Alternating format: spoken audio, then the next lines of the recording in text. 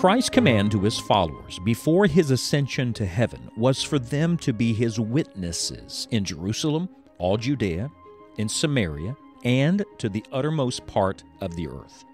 Our Lord did not intend for the good news of his death and resurrection to stay local, but instead it was to be taken globally. In this third section of Acts, the adventure continues as the gospel is taken to the ends of the earth. Let's join Scott Pauley now for today's study.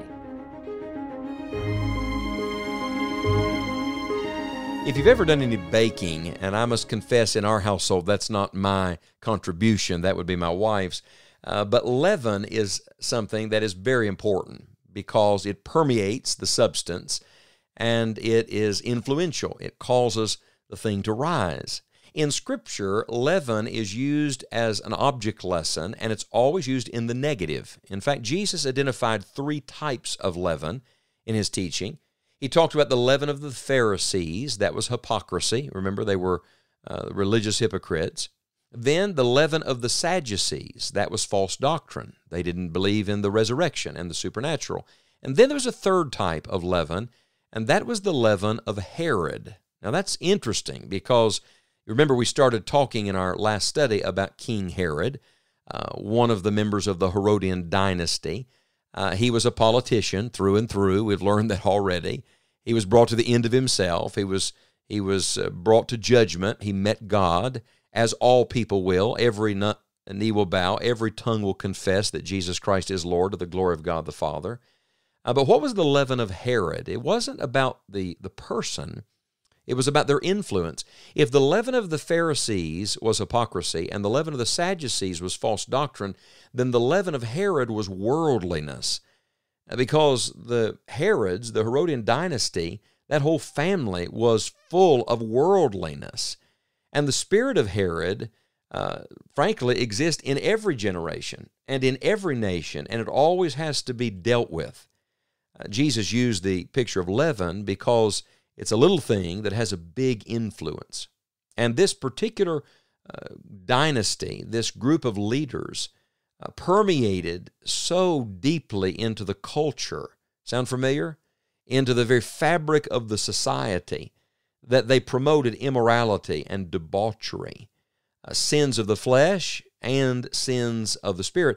And frankly, the root sin of Herod was the same as the root sin of the Pharisees and the Sadducees. It's always pride. Pride produces hypocrisy. Pride produces false doctrine. Pride produces worldliness. It all begins with us. And so, let me read to you again, Acts chapter number 12. The Bible says in verse 21, "Upon a set day, Herod, arrayed in royal apparel, sat upon his throne and made an oration unto them, and the people gave a shout, saying, It is the voice of a God, and not of a man. And immediately the angel of the Lord smote him, because he gave not God the glory, and he was eaten of worms, and gave up the ghost." Let me show you what the leaven of Herod is, may I? First of all, the leaven of Herod is rising when we concentrate more on man's voice than on God's word. There's a great contrast because as soon as it finishes telling you what happened to Herod, the next verse, verse 24 says, "But the word of God grew and multiplied." Friend, I want you to know there may be people who are good talkers, who think they know what to say and how to say something. There may be orators who can use their rhetorical skills to hold an audience spellbound and to persuade people. But I want you to know something, that if they're not speaking truth, it matters not what's coming out of their mouth. We need to think more about God's word than we do man's voice. Don't get enamored because someone knows how to talk. There's a danger, even for those of us who talk so much, that we think we know what to say and how to say it. It's not our voice that matters. It's God's word. See, Herod thought more about what others saw. He should have been thinking about what God saw. Herod thought more about who he was over. Should have been thinking about who he was under. Herod thought more about how well he spoke instead of whether God's truth was being given. Forget his apparel, forget his throne, and forget his oration. The only thing that lasts is the word of the living God. It is forever settled in heaven. And so, think less about man's voice, more about God's word. This is the leaven of Herod that must be guarded against. Another mark of the leaven of Herod is rising when we get more consumed with man's reputation than we do with Jesus' good name. Oh, friend, when we get to thinking it's all about what people think of us. In fact, you can read more about Herod all through the historical record, and you're going to see that this is a man who just wanted glory to go to him. Even the temple in Jerusalem that one of the Herods reconstructed, he named after himself. It wasn't a temple to Jehovah God. He let the Jews use it, but it was Herod's temple. Why? It was for his own glory. And friend, I just want to remind you, he will not share his glory with any other. And so Herod's name may have been powerful enough to put James, John's brother, to death and to jail Peter. But I want to tell you, there's no name like the name of Jesus, because the name of Jesus is what delivered Peter from that jail. The spirit of Herod, I'm going to tell you what it is. It's the spirit of Antichrist in the stead of who God is. Human substitutes, drawing people to themselves instead of pointing people to the Lord Jesus. So the leaven of Herod is rising when we concentrate more on man's voice than on God's word. It's rising when we're more consumed with man's reputation than we are Jesus' good name.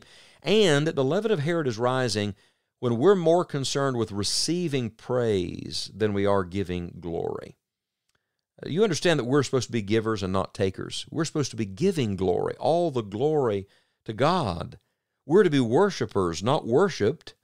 A true worship always leads you to God. And that's why Herod had to die. Do you know why Herod had to die? Herod had to die because he had to be removed out of the way so that everyone would get their eyes back on God Almighty.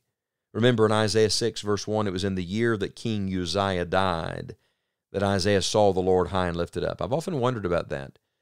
Does God have to get us out of the way so people can see God? Is God going to have to remove certain people in our own lives so that we finally realize it's not about those people, it's about the Lord? This man, Herod, was all about his own good name. And I'm going to tell you, we ought to be concerned about God's good name. Not them saying, what a man. No, what a God, what a Savior, what a Christ. Bring all the glory to Christ alone. Who cares what other people say? What does God say? What will He say in the end? Friend, if you really want to see God's blessing on your life, then you must get not only hypocrisy and false doctrine out, we must get this worldly mentality that it's all about us out of our lives. We must get the leaven of Herod purged from us so that God Himself gets all the glory. The last verse, and we'll pick up here in our next study, but the last verse of the chapter says, And Barnabas and Saul returned from Jerusalem when they had fulfilled their ministry and took with them John, whose surname was Mark. Do you know what's getting ready to happen? The adventure continues. For the child of God, for the servant of the Lord, for the obedient, humble minister, the adventure goes on. The only one that it came to an end for was the one who tried to make it all about himself. Let's live and labor today so that all the glory goes to the worthy name of the Lord Jesus Christ. And you will see that His adventure, His work, continues. Though no more Scripture is being written, the story of the furtherance of the gospel is being written at this very moment, and we get to be part of that story. The heart of our Savior is as passionate for the lost today as it was just before He ascended in Acts 1. Will you get in on what God is doing in the world today to reach the lost with the gospel? This is why Enjoying the Journey exists, to encourage and to equip you in the work of the gospel. Whether it is through the daily broadcast or the many resources on our website, Scott and all of us on the Enjoying the Journey team are passionate about people coming to know Christ as Savior. We pray that you truly will enjoy the journey but we also pray that you will bring others with you on your journey of following Christ.